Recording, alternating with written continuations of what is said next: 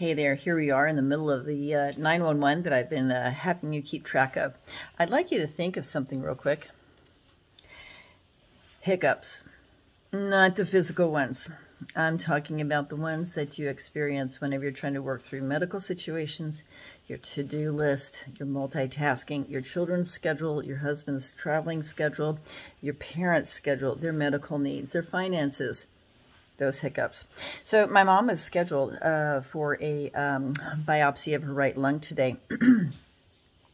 And on her whiteboard in front of her medical bed or hospital bed, they put NPO. Well, to those people in the medical field, that means nothing by mouth.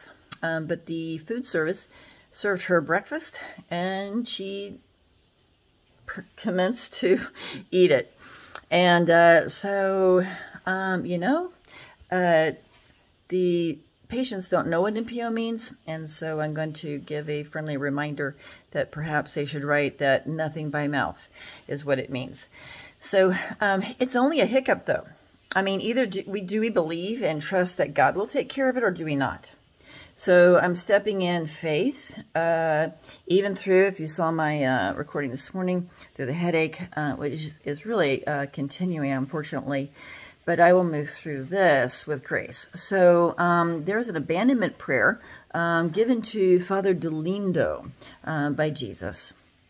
And that abandonment prayer basically says this. It says, "Oh, Jesus, I surrender myself to you. Take care of everything." That's kind of it.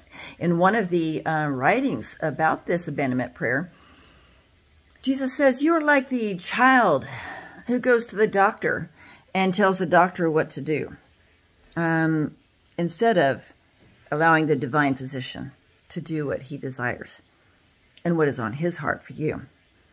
So either I believe or don't believe. Either I choose to come into the language and belief system. That's Proverbs 18:21. What you speak with the tongue, you receive its fruits. Proverbs 23:7. As you believe, so shall you be. Do we believe that he'll actually bring to us what we need?